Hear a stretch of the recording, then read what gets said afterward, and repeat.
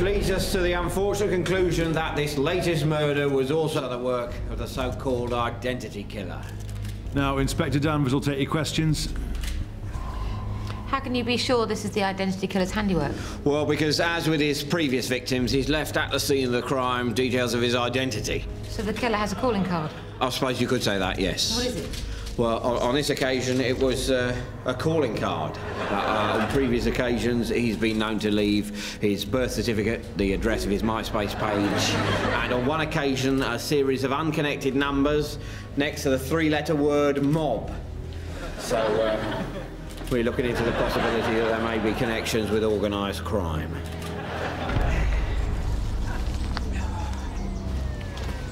So, what have we got? Nothing, sir. All he's left this time is a passport-sized photograph and 2 recent utility bills.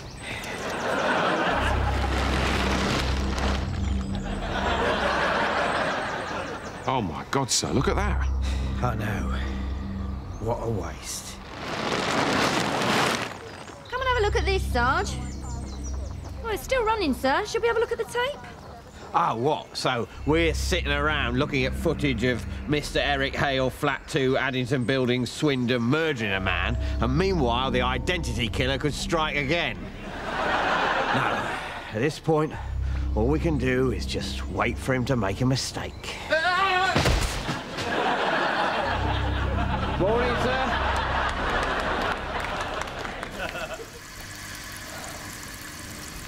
I don't think they're very well, Mum.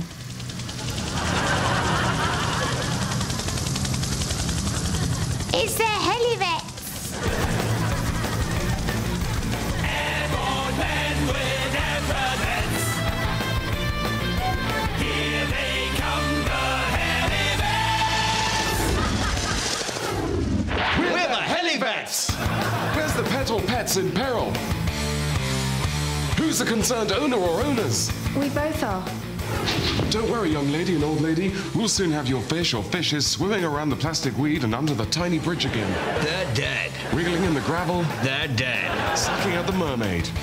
Look, We can help him. we can't.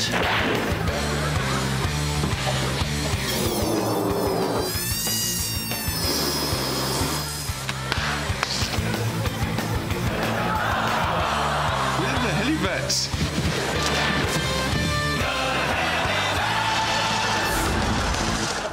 Thanks for doing this, guys. I'm really crazy about Jill. No problem, Liam. We enjoy playing matchmaker. Yeah, don't you worry about a thing. This whole evening has been set up to make you look good.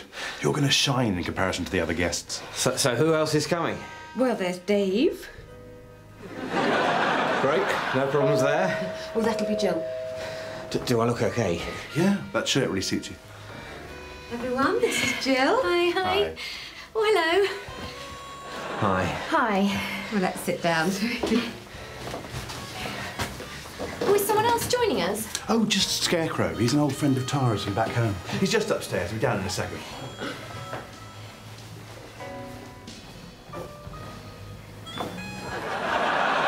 Come on, Scarecrow. We're going to start without you. Sorry, I was just admiring your Kandinsky prints upstairs. Oh, I love his work. I was lucky enough to catch a retrospective in Barcelona. It was stunning. Really? Oh, I'm Jill, by the way. Hi, I'm Scarecrow. What a fascinating name. Steve, can I have a word with you in the kitchen? Oh,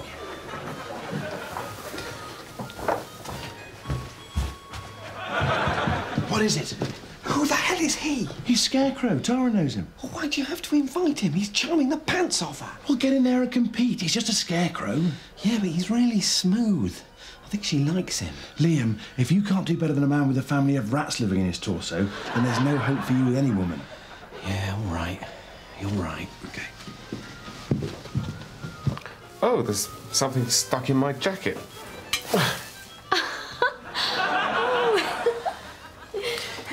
More wine, Jill? Yeah, thanks. Thanks. You know, I used to be really scared of birds. Oh, don't worry. I'll look after you. My hero. So, Scarecrow, tell me, how much does scaring crows pay? I only ask because I'm a senior marketing executive and I'm on about 70k. just wondered how scarecrowing compares. Oh, how can you put a price on the view of the valley? Or the soft morning breezes? Or watching the gentle rains sweeping across the landscape? As the tender corn heads brush sensuously at your side. And the nights, oh, the nights of countless stars. And the soul just ascends. Oh, God, that's the most beautiful thing I've ever heard. What were you thinking? I'm getting whipped out there. Well, stop wasting time and get in the game.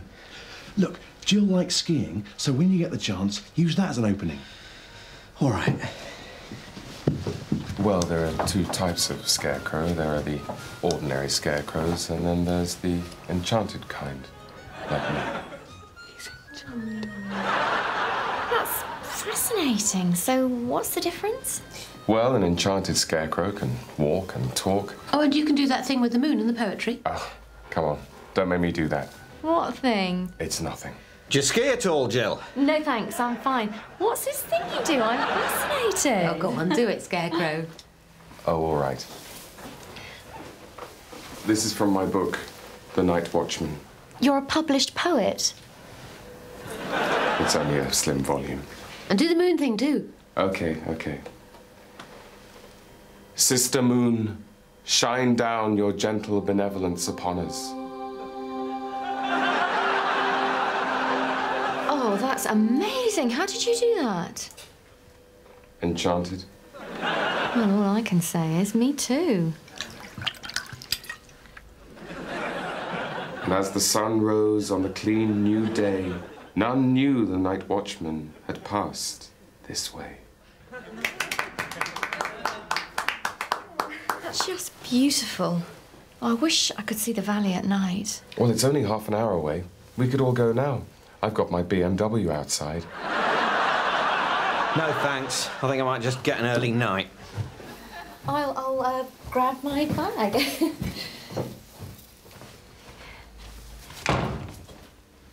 Thanks so much for setting this up, guys. I fancied her for ages. No problem, Scarecrow. And great choice with the other guy. What a tosser. Scarecrow, let's go. Go on. Don't keep the lady waiting. Thanks again. Cheers, Dave. Hey. All right, see you later, Scarecrow. So let's go through it one last time. All we've got is a name, an address, an occupation, a phone number, a modus operandi, motive, opportunity, a confession, and him in the room. Aye. So, I ask you all, where the hell do we go from here? We could try arresting him, boss. Or is that just what he wants us to do? No, it isn't. Or is that just what he wants us to think? Look, I'm just gonna go. He's always that one step ahead of us. And then on the Wednesday, Dan, it's the bath scene, Dan. Now, we've talked about this, haven't we? You're fine with the nudity, aren't you, Dan? Yeah, absolutely fine. Yeah, I mean, people don't have baths with their pants on, right? Exactly. I will be asking you to take your pants off while I'm there. I think it's important to the realism of the film. Yeah, realism. Yeah. And it'll be a closed set, won't it? I mean, you know, I don't really want there to be too many people kind of hanging around while I'm, you know... While you're taking off all your clothes to be filmed. Yeah. Leave that to me, Dan. It'll just be like me and the cameraman. It'll be like that. Yes, you and the cameraman. And me, of course. Well, can't do a scene without the director. Not this scene. And the sound man and 4 or 5 electricians to make sure you're lit nicely, and the continuity lady and the makeup lady and her assistant and the work experience girl. Right, but basically... But no need for the costume department, because you won't have a costume on. You'll be bad. Right, no, of course they won't be there, yeah. So basically you'll be on your own. I mean, obviously, the props people and the designer need to be there. And I think that's the day the producer's bringing his wife and 3 teenage daughters. Right. But, I mean, it'll all be shot tastefully, won't it? I mean, obviously I'll be naked, but you won't actually see my penis. I'll see your penis, Dan. I'll see it loads. Yeah, but sure, but, I mean, you won't actually be filming my penis. Well, there are no guarantees in this business, Dan, but if there's one thing I can say, it's that I'll try and avoid being very unsurprised if your penis doesn't not get filmed and put on general release up and down the land. Oh, well, that's a relief. 3 life sentences. A spokesman said, "You think you know a guy," and then he goes and does something like that. Foreign news now, and at a special session of the United Nations, it was agreed that the war on terror is, in the words of a new resolution, just too difficult. Instead, the Security Council has agreed to launch a war on the comedian and ornithologist Bill Oddie as a way of bringing the nations of the world together in a more achievable common cause. Matt Long has this. It took them a little over 6 hours, but finally they came up with a name that suited all parties. We must join together in the face of this new menace. There can be no peace in the world until Bill Oddie is hunted down and completely destroyed. Well, it's a challenging new world that we live in, and in that world, it had become increasingly clear that the need to confront Bill Oddie had been growing. It was only a matter of years before he developed a nuclear capacity, probably. For all we know, he already had a dirty bomb, and he meant to use it on the tube tomorrow, for all we know. So that's why every army and intelligence agency is going to be out looking for him. Has he been notified? He has been notified. And how did he react? Well, how do you think? I'd say he's pretty much crapped himself. But, you know, we're going to be giving him 48 hours head start to make it interesting. And be in no doubt, we are going to take him down. We're going to take him down hard. And he needn't think he's going to get away with it this time. What if he seeks refuge with jihadi terrorists in Iraq or Pakistan? Oh, God, he won't do that, will he? Is it true you're not wearing any underpants, Dad? Yes. Blimey. So, how's the rest of the filming going? The rest of... Oh, fine, Dan. We're all pleased with all the rest of the filming. Right.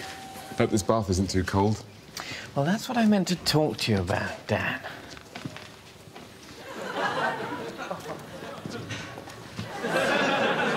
I thought that rather than your character getting into a bath, what would be better is that if your character was still naked, but instead of getting into a bath, getting tied to the wheel of doom, which is then revolved. Why the change? We just thought it was more visually interesting. Yes. Yes, I suppose it is. Who are all these people? Just some random people. Right. So we're a little bit pushed for time, Dan. So, if you could just slip out of your dressing gown and get yourself tied to the wheel of doom, we'll start filming. Okay.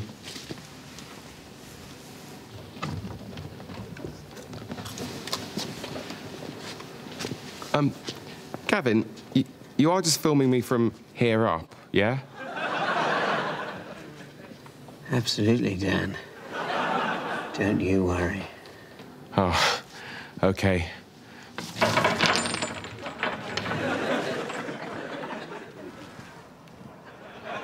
Happy birthday to you. Happy birthday to you. Happy birthday, dear horse. Happy birthday to you.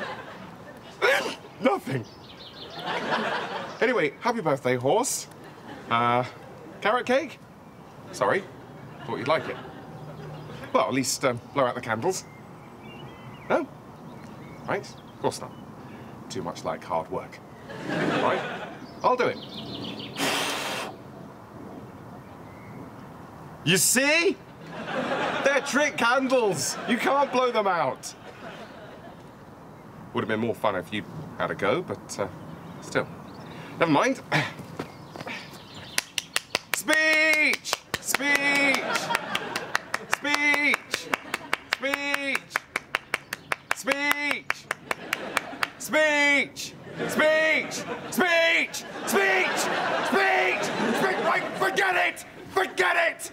We are finished! We're through! This is it, horse! No more pissing around! I'm trying to make some kind of gesture, and you just stand there! Well, that's it! It was my birthday last week! Thanks for remembering.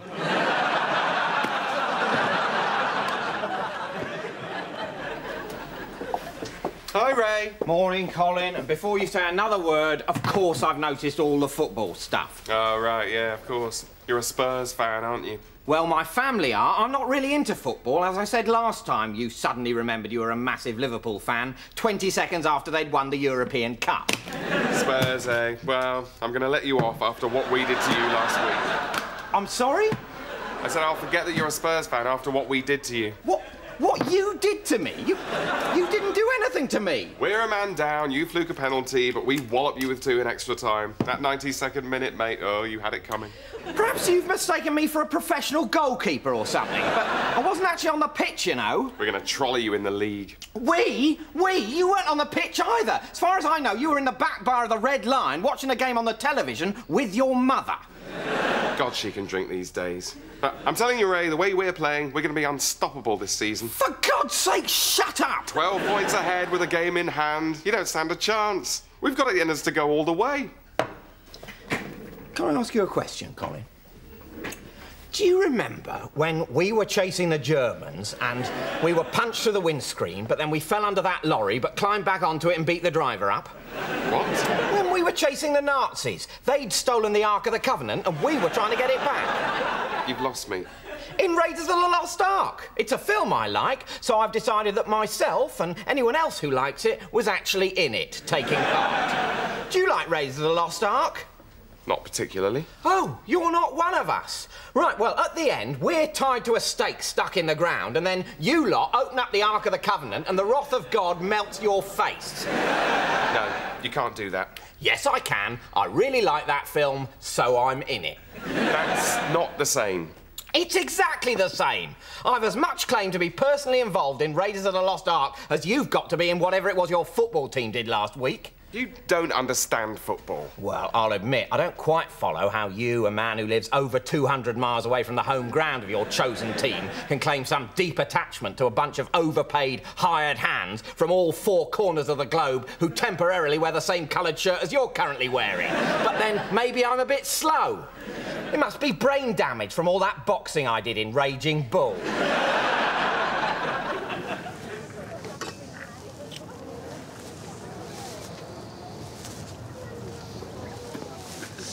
How much is this, mate? That's £5, mate. £5? Well, it is the Holy Grail. £5. Take it or leave it.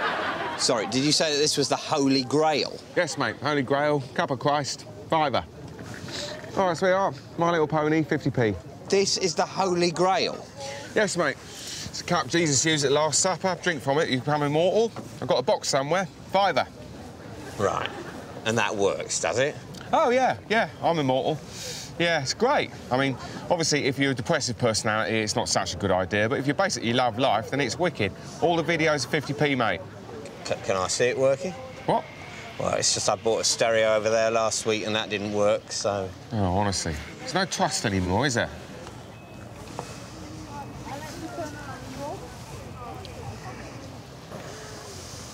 I don't feel any different.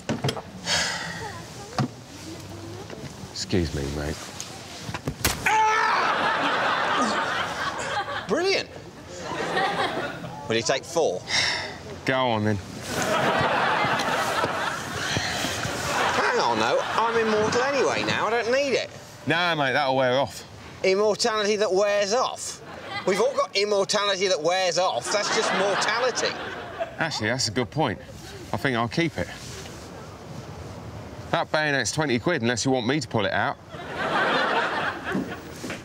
Cheers, thanks, Kate.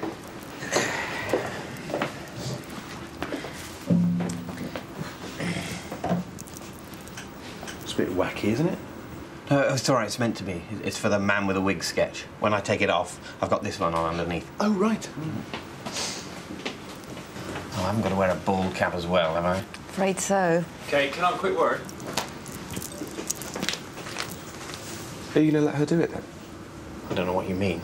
You do know what I mean. You're going to let her put a wig, over a bald cap over your wig. Shh! Shut up! You're going to be about 8 foot tall.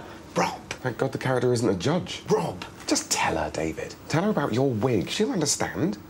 Rob, there was a very clearly defined window of opportunity for telling her about my wig. And it was the first day of shooting on the first series. As you know, I did not take that opportunity, and now, after 2 series of letting her put wigs over my wig, that horse has considerably bolted. You don't think she knows? She's a professional makeup artist, David. She just spent 8 weeks working with your hair. She's gonna know. Yes, I think she probably does know. I think the whole crew probably knows, and I think they probably laugh about me constantly behind my back. Which means that the only achievable goal that I have left is to keep that laughter behind my back and stop it from spilling over into in front of my face, which is what your telling her plan would achieve. So just drop it, all right? All right. So I spoke. Rob, get that back now! Come and get it, come and get it! I just thought I'd pop it on myself. Easier than you'd think, isn't it?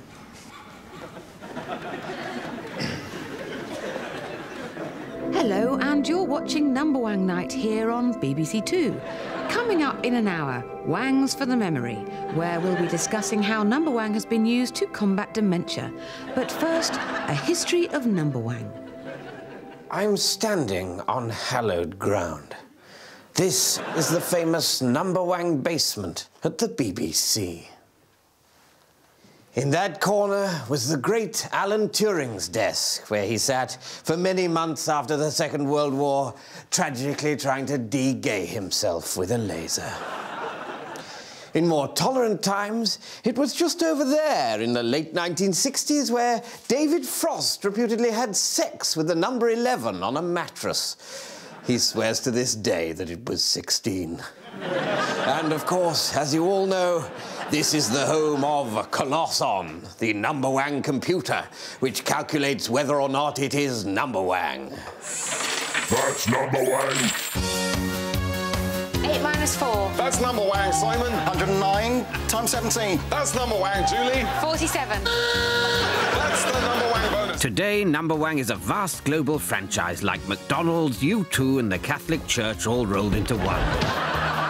But few would guess that it came from the relatively humble beginnings of not yet existing. All that changed in 1936 here at Cambridge University, where philosopher and logician Bertrand Russell was contemplating the mysteries of existence. I had spent the morning proving to myself that my chair existed so that I could sit down when it suddenly struck me. How do we really know whether it is or it is not Number Wang? On my desk, I saw a jug, and in a flash of inspiration, I knew I had solved it. Smashing the jug, lest anyone copy my work, I went across to the rooms of my very good friend Wittgenstein. I opened the door, and I said to him, quite simply, "That's Number Wang." As I remember, he cried.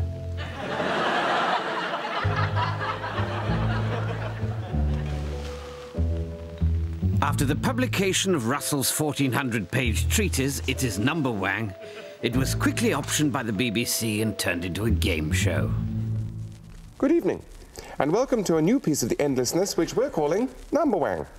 However, due to the incredible complexity of the mathematics involved, it proved impractical. Miss Julie? 7. We'll just have to check that with the boffins. Was that Number Wang? It'll take a few hours, I'm afraid. Well, in the meantime, some music.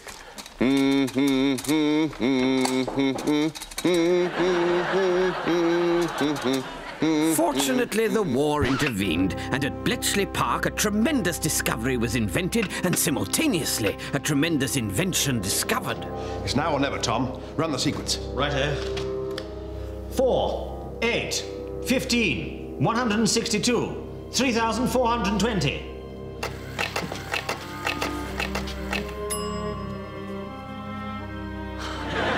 That's Number Wang! Good God. It actually works. It actually bloody works, you genius.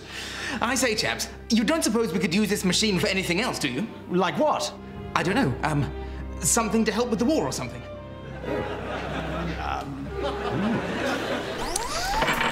And so Colosson was born.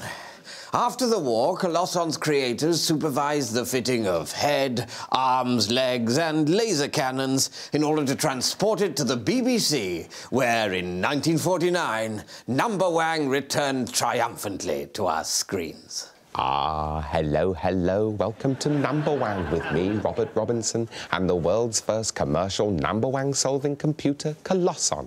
I am Colosson. Indeed you are. Round 1, Miss Julie to play first. 7. Could it be Number Wang? Colosson? No. Would that it were Number Wang. Alas, it is not. Mr. Simon? Number Wang quickly became the most popular game in Britain, and newspapers got in on the act by publishing daily Number Wang puzzles for their readers. Oh, it's a tough one today. Yes, tricky. That's Number Wang! Oh, damn it, Reg always gets it first. And Number Wang continued to grow in popularity despite a brief period in the 1960s when Colosson attempted to take over the world. Round 2, fish numbers. Julie? 11. Let's ask Colosson. Where's he gone? Oh my God, Colosson's loose! I am Colosson. I am Number Wang. The world is Number Wang. Therefore I am the world. You must all die.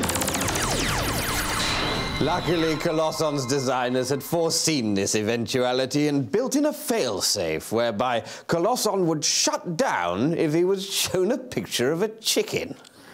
I am Colosson. I am Number Wang. The world is Number Wang. I am Verily.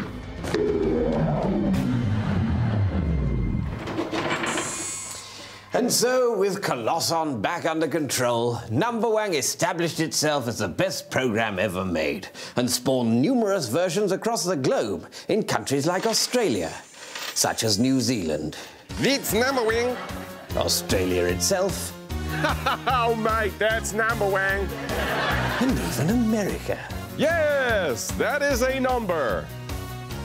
Which is why today, wherever you go in the world, you'll always hear people say, "Take it away, Colosson." Oh my God! Colosson's escaped! He's loose! There's my picture of a chicken. Where is he? Let's grab him.